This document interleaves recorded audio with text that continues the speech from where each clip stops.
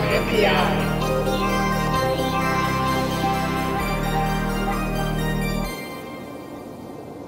All right, lady, this week's NPI is with Suntsu. Suntsu. It's a Californian company, but originally, of course, I thought it was Japanese, perhaps, but actually, I think they just used the Suntsu, like Art of War name to their name, which is cool.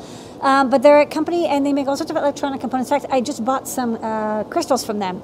They're the only company that had 32 kilohertz crystals in stock. Yeah. But this week, we're focusing on something I saw on Digi-Key.com/new, which is... I just noticed something. Their packaging says... You can't... Oh, okay. That's a secret. Sorry. Oh, it's part of the secret? Okay. Wow, I just noticed it. Okay. Hey, buckle up, folks. This is going to be a great Eye on NPI brought to you by Digi-Key. No, this is going to be good, because if I notice something... You're ruining it. Okay. No one has any idea what I was looking at. Okay, so they make... They make foot pedal switches. So this is a rendering of a foot pedal switch. So these are, famously used in, guitar pedal effect pedals.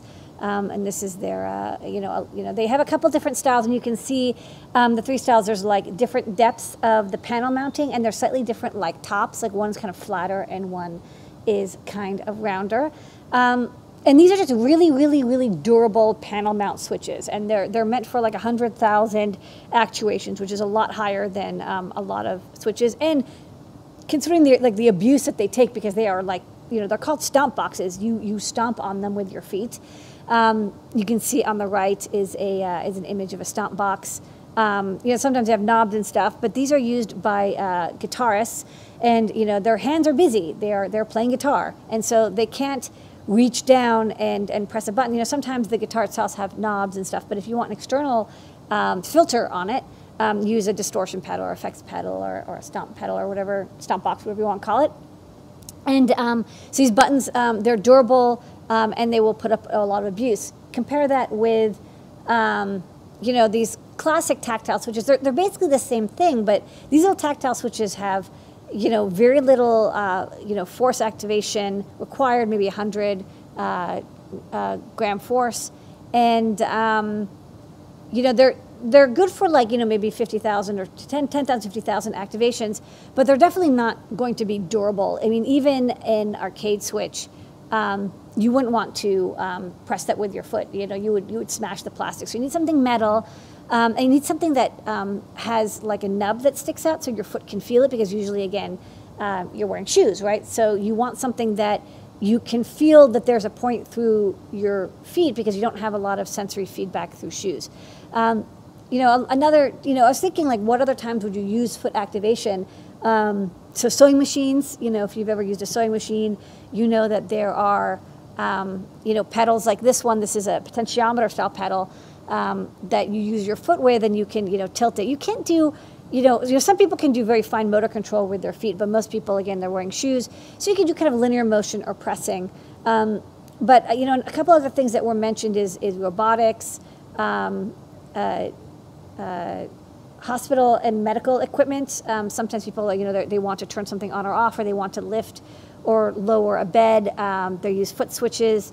Of course, sewing machines, tattooing machines, apparently, which I was like, oh, obviously, if you're tattooing, you want to control whether it's on or off, but your hands are holding skin in that tattoo gun, and so you would use a foot pedal for that as well. So it's, even though these are, they're called guitar pedal switches, they're not necessarily just for guitar pedals.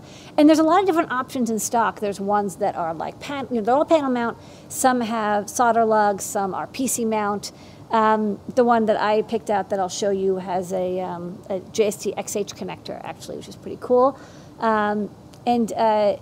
Did you know that there's actually a whole section on Digi-Key called Guitar Parts and Accessories? There is, and there's like 800 parts in it. Go check it out. The catalog is still large.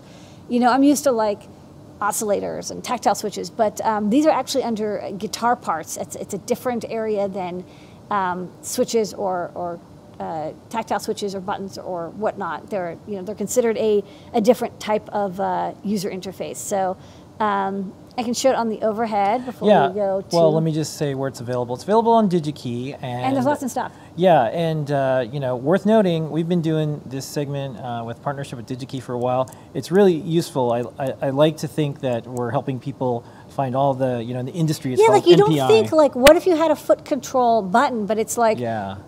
Sometimes you have to look at, again, because it's like these are used for guitar pedals, but they're used for like tattooing machines. Whoever did the tattooing machine, they were probably like, oh, should I put the button on the tattoo gun? Maybe it's actually like, no, it turned out it was a better idea to have a foot switch. So this version, I like that it comes with this little JST XH because it means it's user replaceable. It's polarized, and it's got the two panel mount lugs. Sturdy. Very thick panel mounting area. And I like that it's like you can panel mount between the two, so it's like it can be offset. And then, this says, maybe it's 500 gram force, maybe a little bit more. And it's on the bottom, it says can do up to 6 amps, 125 volts. It's got the Suntsu logo. And it is a marketplace product. Can you go back one just to show? So this is the first time we've highlighted something. Can you go back one more because maybe it's more readable. This is the first time we've highlighted something that's a marketplace product, which means it's not shipped from Digi-Key. It's actually shipped from Suntsu, and they are in America. So you'll get it pretty fast. It's just, get it in like 3 days instead of overnight. And it came with this really cool packaging. Yeah. Suntsu, which has the special message for you.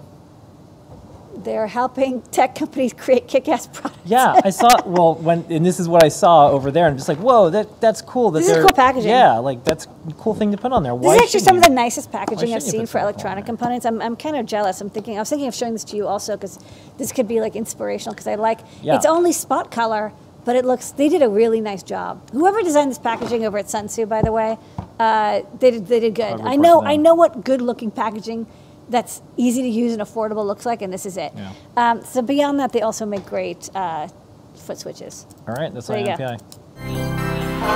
On NPI.